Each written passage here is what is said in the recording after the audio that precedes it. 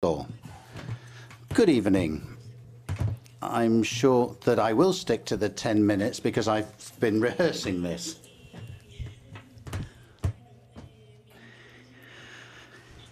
My presentation, short presentation that I'm going to make is entitled, along with the researchers from my group, the maximum use of subproducts generated from livestock and farming.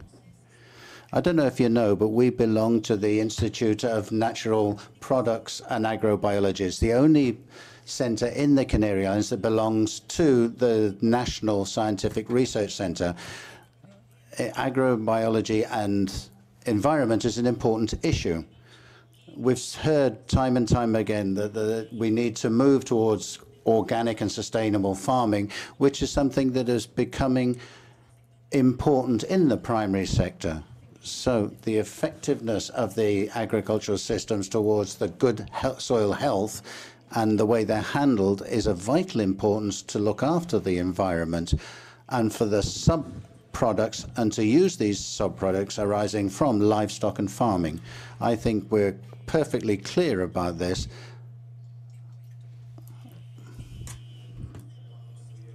One of the systems that we use or we're developing as a research group is an agroecological system to reduce the issues of greenhouse gases. We have ecological farming suit, which is called preparing liquid fertilizers, which consists basically of the organic fertilization, where we use some products such as flurries, agricultural products from different crops, including banana waste from garden waste, forestry, manure from different origins, and we use the resources available on the farm. This system presents some fantastic advantages because it reduces our dependence on the outside. We don't have to import organic matter when we already have it here. It solves environmental problems because all these subproducts, especially from the livestock, go into landfills. It means that we have a more sustainable island by reducing the carbon footprint.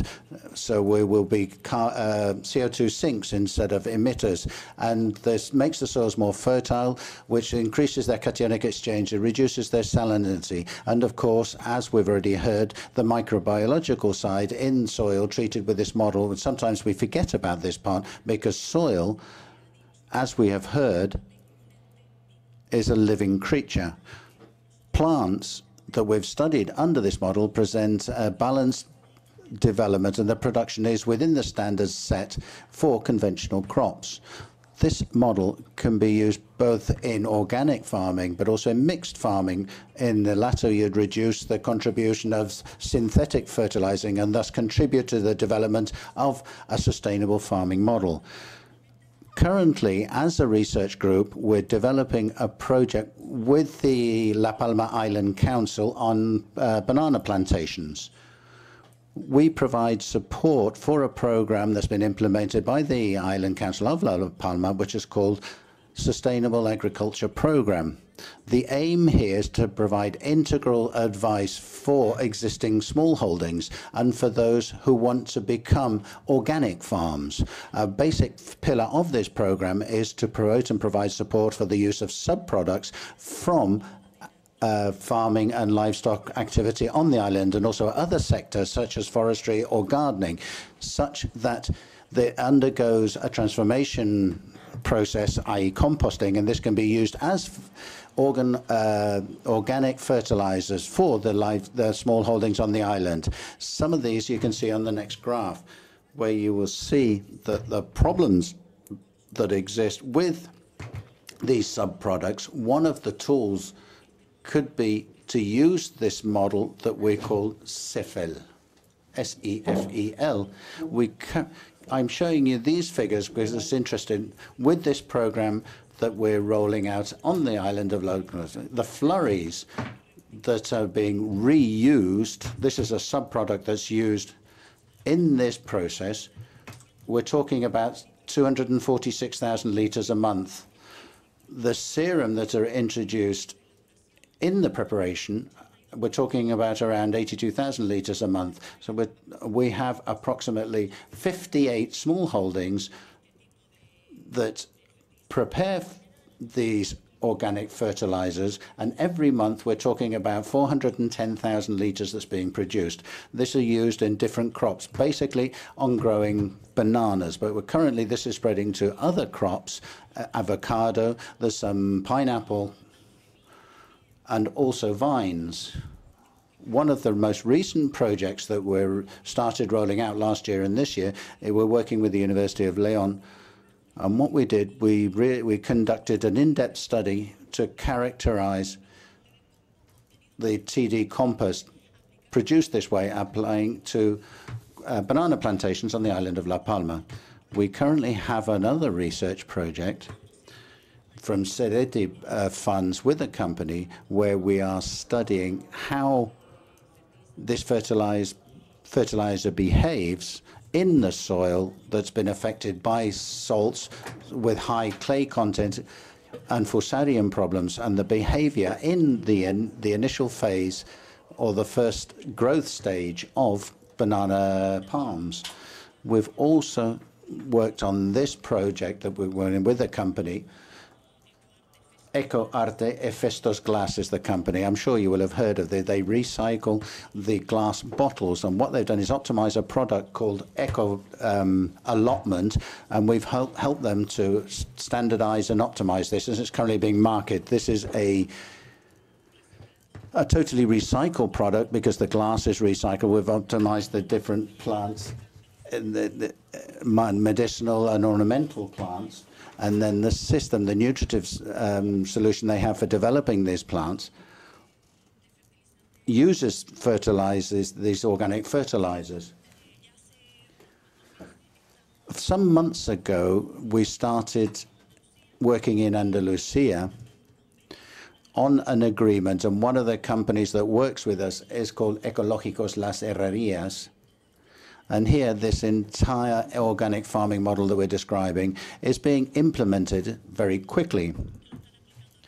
They're using it in olives over the last year. We can see in previous years with chemical fertilizer, you can see how the output and this farm has increased this olive production using this economic model. With regard to citrics, we also conducted a study about how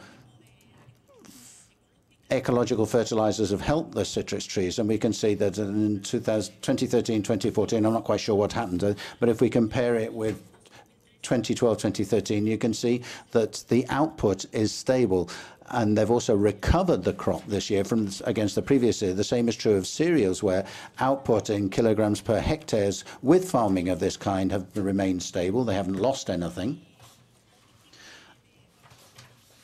Other projects that we're currently working on in collaboration with the University of La Laguna, their School of Agricultural Engineers, is an article that they're going to defend now, which we've entitled Study of the Soil Fertility and Nutrition of an Organic Farming of Papaya in the Early Stages of Growth. There are a lot of farmers on the island of Tenerife that are implementing this model, and they're doing it with papaya.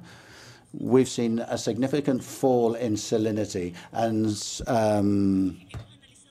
soil in the soil. We've reduced the fruit, and we see the concentration of calcium, magnesium, and iron, and the protein content is very high. It's higher if we compare it with the standards that have been set for this variety of papaya. If we compare it with chemical fertilizer, we've seen a notable increase in the Brix degrees, and we've also seen that it matures earlier. Another work that strikes me as being highly interesting due to the importance that ornamental plants might have, such as proteas here on the island.